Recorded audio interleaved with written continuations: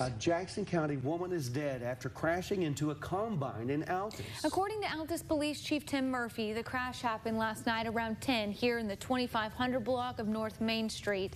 Chief Murphy says a Ford Focus driven by 66-year-old Jenny Young of Jackson County was leaving Brahms on North Main Street when she entered the path of a southbound John Deere wheat harvesting combine. Police say Young had to be rescued from the vehicle using the jaws of life. Chief Murphy says Young was transported to Jackson County Memorial Hospital before being flown to a hospital in Oklahoma City, where she later died.